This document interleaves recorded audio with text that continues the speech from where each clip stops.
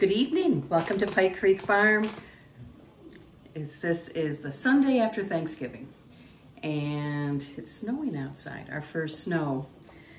Jim's tired of turkey leftovers. He's just not a turkey guy, but turkey isn't his favorite. That's okay, because I love it. So tonight I'm going to do something different, and I said the next time I did this, I would do a video. And I'm going to make slumgullion. Yes, slumgullion. And if this is your first time here, my name is Renee. Thank you so much for stopping in. I like to do videos on canning and vintage recipes and just life here at Pike Creek Farm, our little 8 acres in the thumb. Today I'm going to make slumgullion. We had it a lot growing up. It's one of my dad's favorites. And I'm going to show you our version of slumgullion.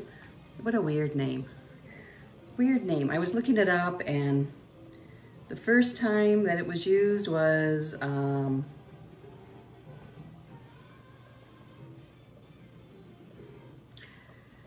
so I was looking up the origin of the word slumgullion, and it means a stew with meat. Ours is like with noodles. Mark Twain used it in a book.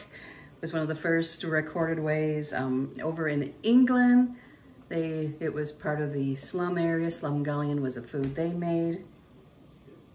That's just things I read online. I don't know what's accurate. I don't know why my family called it slumgullion. I didn't know if it was a Detroit thing or my grandma was from Canada.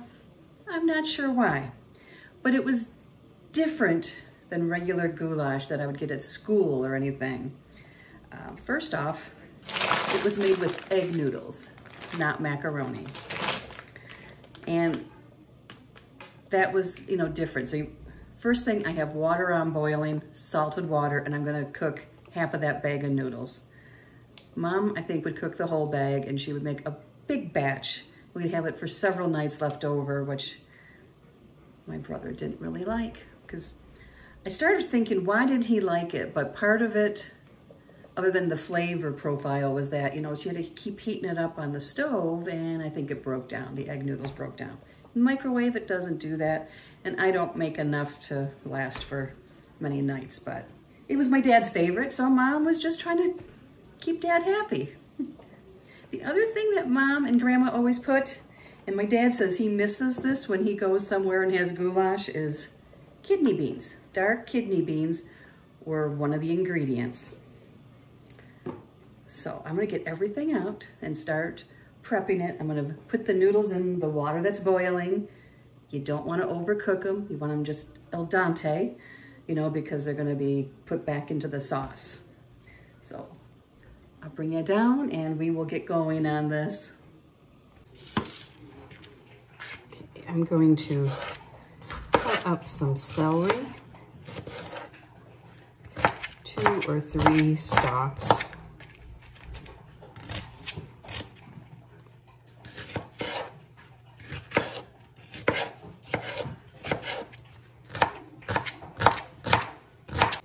It always had celery in it. And the thing about it's not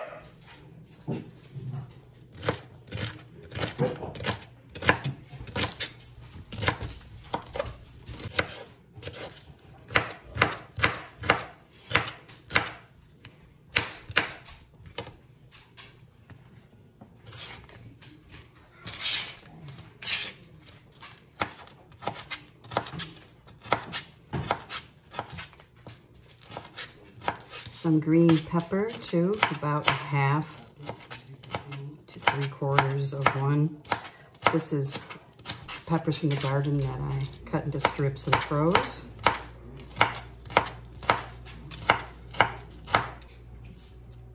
The noodles are done. I am going to put them in a colander and put cold water over them to stop them from cooking.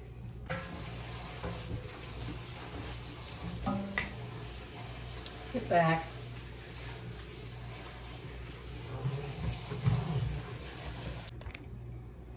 Now, I'm going to use that same pot to cook my sauce in, rather than another pot.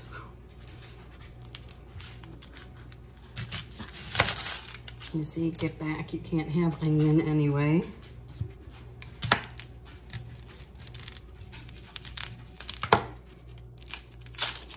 One medium onion, diced.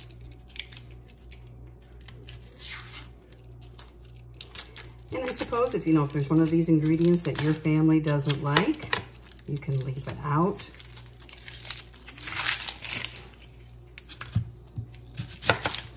I'm just showing you how Mom and Grandma made it and how my dad loves it. I wish he lived closer because I would take him over or invite him over for dinner tonight.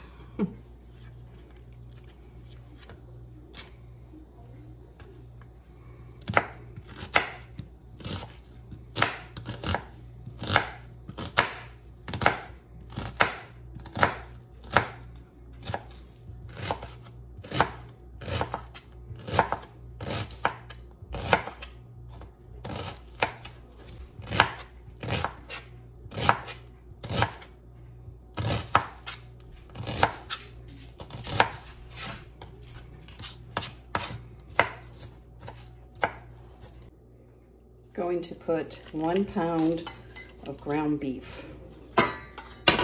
Now when Mom would make this, it would be 1.5 pounds, 2 pounds of ground beef, and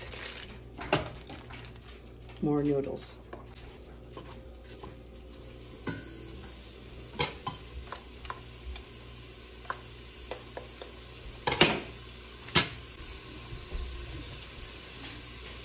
Add some salt. Black pepper. The black pepper is important. Garlic powder. Liberal sprinkle. And then some Italian seasoning. But it's not a spaghetti sauce, so we don't want it to be overwhelmingly Italian spice like spaghetti sauce. Let's get this started to brown, and then we will add in the vegetables. Then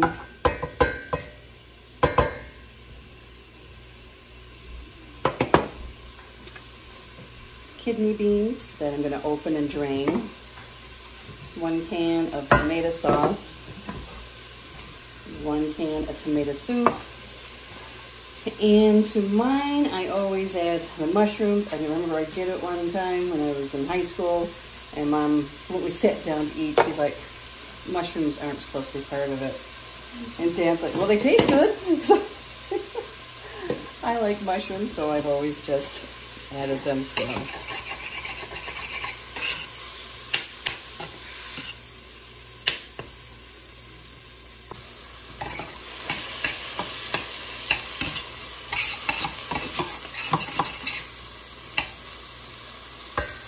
Meat's almost cooked. I'm going to add in onion, peppers, and celery. That was a pretty big onion, so I'm not going to add it all. And the celery, this I'll save for dinner another night.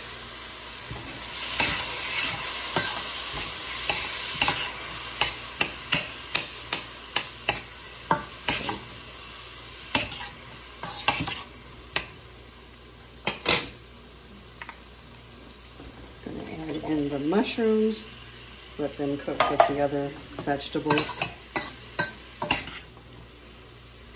You could use fresh mushrooms. It was always made with canned mushrooms back when Mom made it. I don't remember her buying fresh mushrooms to make stuffed mushrooms when the company came, and that was like a big treat. So I just want the vegetables to soften up, the onions to get translucent. I'm gonna add some more garlic, another pinch of salt, and pepper.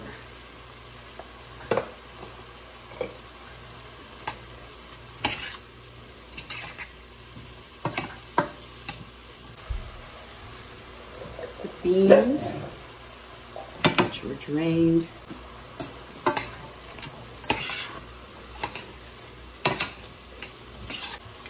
One can of tomato soup. And you could just use tomato sauce.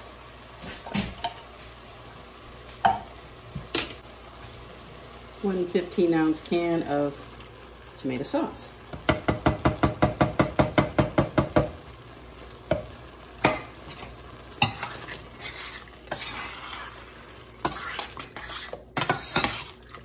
Mix this.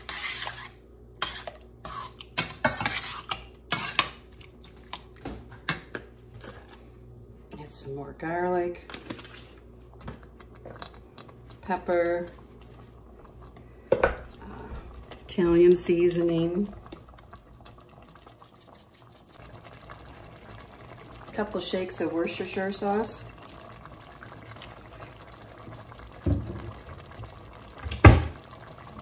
turn this down and let this simmer for a little bit to let the flavors mingle together. And all we have to do is stir in the noodles. So it is not chili seasoned. It is not strongly Italian seasoned. I'm going to taste the sauce to see if it needs anything.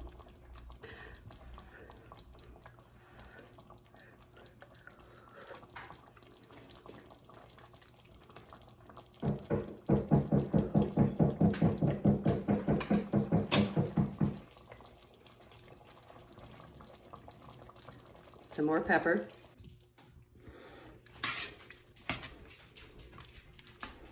And I'm gonna let it simmer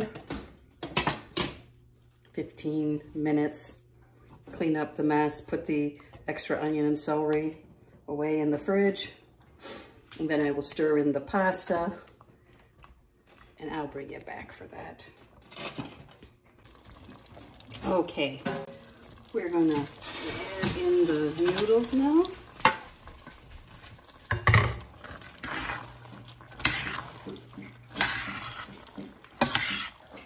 You know, it didn't look like a lot of noodles to me. Sorry, Missy's in the background drinking.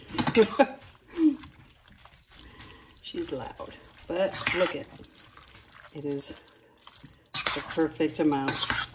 Still saucy.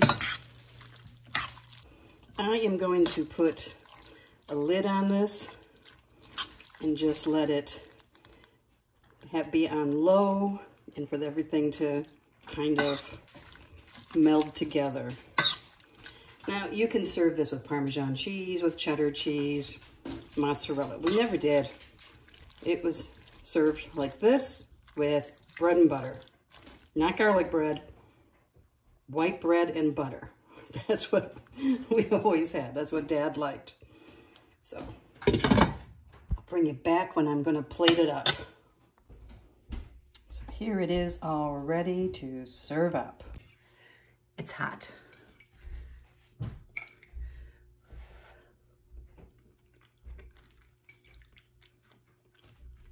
The kidney beans really add to it. Add a different texture. Not really a crunch, but a really good texture. Here it is, Slumgullion.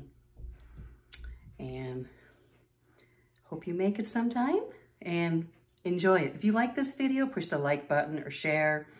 I really appreciate it. And if this is your first time here and you want to see more of my content, please subscribe to my channel. I'd love to have you here at Pike Creek Farm.